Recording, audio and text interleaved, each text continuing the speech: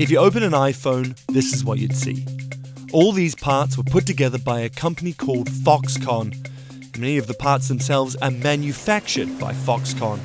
Almost any piece of electronics has at least some components from the company, which is owned by this guy, billionaire Terry Guo. He found success by making massive deals with the world's biggest tech companies and being able to follow through. He's always put client delivery number one, even at times if that means taking a loss or taking big risks on buying equipment or setting up facilities, because he's confident that once he lands that order, they're going to be stuck with him, and it's usually the case.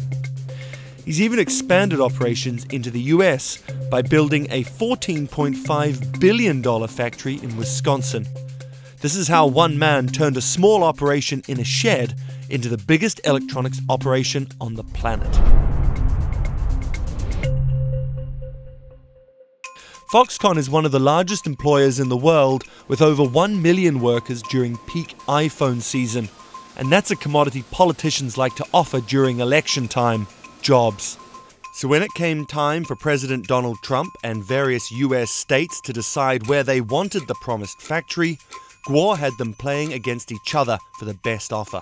Wisconsin took the bait and offered a lot. They offered massive incentives to get Foxconn there. Really one of the largest incentive packages in US history.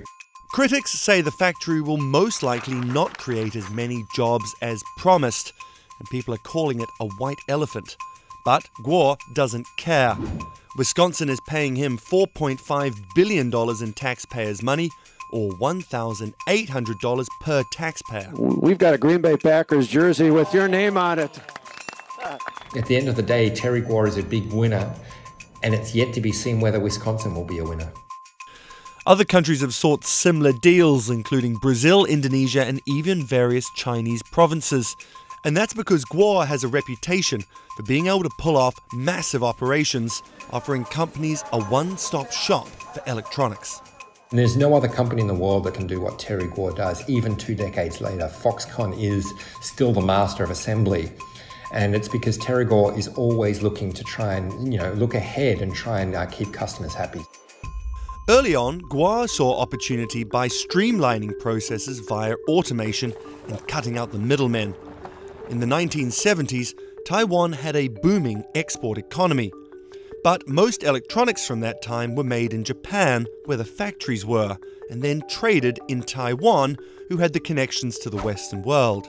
A 23-year-old Guo worked as a shipping clerk and got a first-hand view of the potential to make money. And he realized, there's money in this. Maybe I should go out on my own and do some of this. Why be the person in the middle when I can be the one doing the actual original production? He decided to go into business for himself. Using a $7,500 loan from his mother, he rented a shed in a gritty Taipei suburb called Tucheng, bought a couple of plastic molding machines, and started making channel-changing knobs for black and white televisions.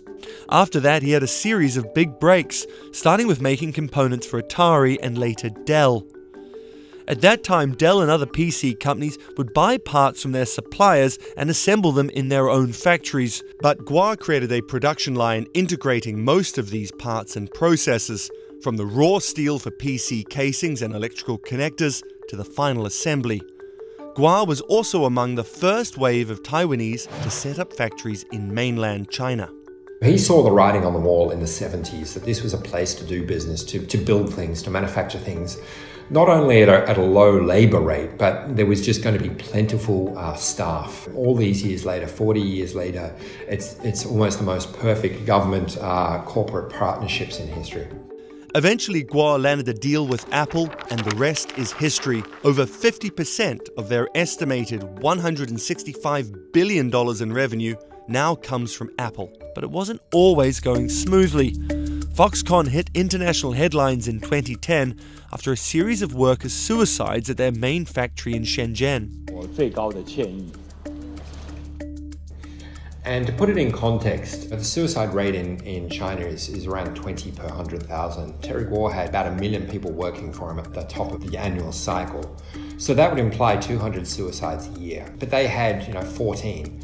Well below average, but certainly higher than anyone expected. And because This was a company supplying to Apple. It became famous very, very quickly as the Apple supplier and the suicide problem. After the 2010 scandals, he raised wages, set up healthcare clinics, and even set up hotlines to give advice to help workers. Foxconn weathered the crisis, but it was already facing a bigger long-term issue. For the past decade, revenue for electronic hardware manufacturing has decreased, and software is on the up. Almost all the world's biggest tech companies are now non-hardware. Guo, who is a manufacturer at heart, hasn't been able to diversify products. Foxconn has been trying for years to get into things like cloud services, software, but they're just not very good at it. Terry Guo doesn't have that creative thinking. He doesn't look at a product and say, how can I add value and charge more for it?